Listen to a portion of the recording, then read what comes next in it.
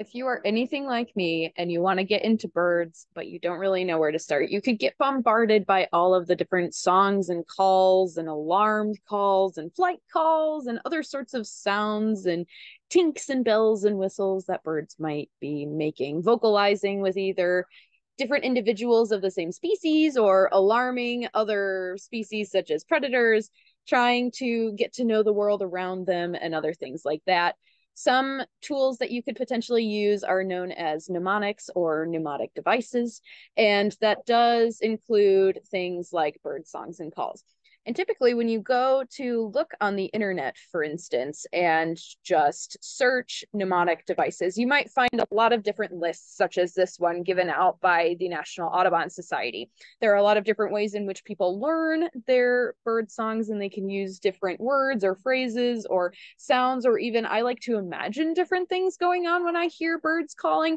So some of the common ones are really easy ones, such as birds that sing their name, like blue jays. They simply go Jay, Jay, Jay, and that is all they really do for maybe 10 hours on end before the thing that's scaring them is going away.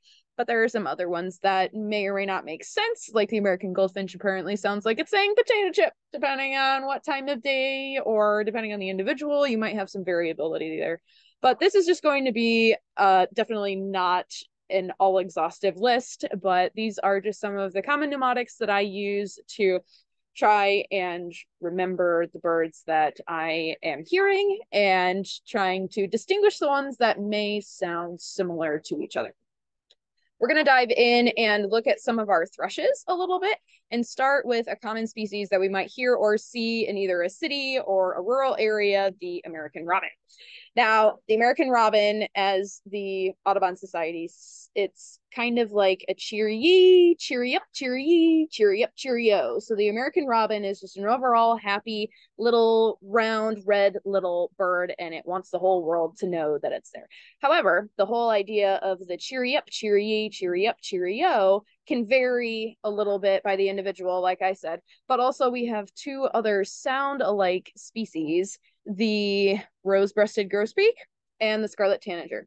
Now, the American robin is, let's say, in the middle of the spectrum. They say cheery up, cheery, cheery up, cheerio, cheery up, cheery. But if you go on one side of the spectrum, you have the rose-breasted grosbeak, where the species sounds like it kind of has a voice kind of lesson, and it sounds a little more flute-like and methodical. So they'll have the cheery up, cheery up, cheerio, but it'll be more high pitched. So the cheery up will be a lot higher, and the cheerio will sound a lot more crisp. Whereas on the other hand, you have your scarlet tanager that says cheery up, cheerio, but he sounds like he has a sore throat, or he sounds really horsey. And if you were to look at a sonograph, which is a line graph indicating the different pitches of a certain bird call, it seems really raspy in a way. So the scarlet tanager will be on the more hoarse, raspy side of that spectrum. With that in mind, we go a little bit further into looking at our sparrows. We went from thrushes to sparrows. Sparrows are primarily going to be using more open field areas, whereas our thrushes, our grosbeaks, and our tanagers are going to be using more wooded areas, which is kind of a bother that they're all utilizing the same space and sounding the same.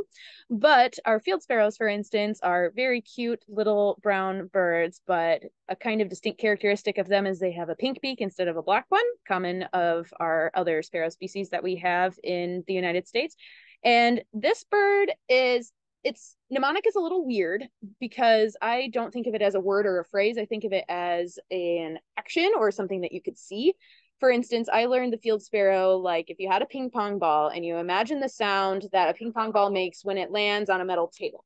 So starting from the top, they don't really bounce for very long. So the sound of the field sparrow goes and the frequency of the chips that the field sparrow makes actually gets faster the further along in the song that it goes. But we also have another species that makes a more rattling call that is unfortunately in the same habitat as the field sparrows. We have our chipping sparrow. And as the name suggests, the chipping sparrow makes a much louder chipping sound. And the chipping is more of a rattle, dry rattle-ish sound, and it's very fast. So if you think of a bird that goes, that's the kind of sound that the chipping sparrow makes. Moving a little bit further along, we're going to look a little bit at our wren species. These guys are going to be utilizing both open and wooded areas, depending on which species of wren you're looking at. And we're going to look at both the house and Carolina wren because they are relatively common and they have the distinct wren shape with the really blunt, long tail at the end. But these guys are a little more warbly in sound. The house wren kind of sounds like bubble of water with a mix of something like beatboxing, which is really interesting. But it's just another way of thinking about what does this bird sound like to help me remember what it sounds like in the field. So when I come across a bird, I can identify it as a house wren. But don't get it confused with the Carolina wren. Although they do look very similar, they have that distinct wren tail that's very blunt sitting up, and that's a distinguishing characteristic. When you see them perched, they will have their tail flipping up as a way of alerting other birds of something that could be a danger or other things like that. But the Carolina wren is going to sound a little bit more like it's saying Petero, Petero, Petero, Petero, Petero, and it's going to say it really fast. But Petero kind of also sounds like witchetty, which is the distinctive call of the common yellowthroat. The common yellowthroat calls a little bit slower than the house wren, or the Carolina wren, rather, but it's going to say something more along the lines of witchetty, witchetty, witchetty, witchetty. And even though when you say the mnemonic, or you're even hearing the mnemonic or reading it, it may not seem very distinctive, like how on earth could you distinguish the difference? But let's just listen to the two calls one after another. And this is kind of going to get chaotic, but it will work and it will make sense to you in a second. But let's say we listen to the Carolina wren, and then we also listen to the common yellowthroat. Notice that the Peteros are a lot faster. There's a lot less of a break between the essentially. And the witchetty is going to be a little bit slower in cadence, but Petero, Petero, Petero, witchetty, witchetty, witchetty. That's the distinct difference between those two species. Even though they're probably going to be utilizing the same space, you can distinguish those different calls in that way.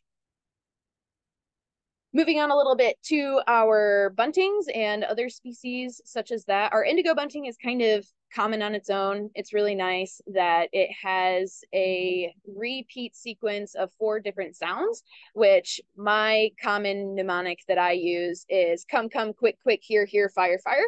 So the indigo bunting is very frantic in telling the whole world that they need to take care of their fire because the fire is going to spread, right?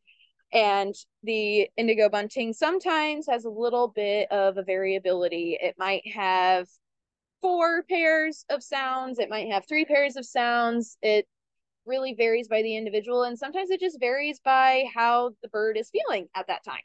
Sometimes with black-capped chickadees, they say as many D's as they feel in danger, right? Chickadee, dee, dee. They're pretty calm. Chickadee, dee, dee, dee, dee, dee, dee. It's very not so much angry, but alerting everything that is around. Now, this I learned this week. It's really interesting. The yellow-throated vireo doesn't come around very often, which is a very pretty bird, and it is very distinctive by its color. It has a hooked bill. It has a really cool yellow eye ring in the midst of all of that rusty yellowish brownish color. And they kind of have a gray slate with some primary coverts and things like that. But really interestingly, comparing to the more common red-eyed vireo, the yellow-throated vireo and the red-eyed vireo say a conversation more so. They're saying, here I am, where are you? And they're waiting for the response of maybe another bird trying to establish territories and things like that. Or it's just another fun way of trying to conceptualize how they're sounding. But what we learned this week during our Wisconsin Master Naturalist training is the yellow-throated vireo says the same phrase as the red-eyed vireo, but it's a little bit slower in cadence. Take a listen. There's the here I am. Where are you? Here I am. Where are you? Now, let's look at the red-eyed vireo here.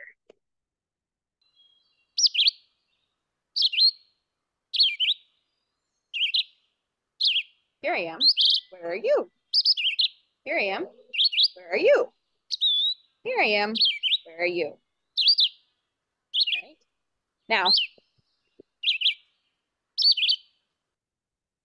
Now, interestingly, we have the here I am, where are you? But for some reason, the yellow-throated vireo is going to be a lot slower.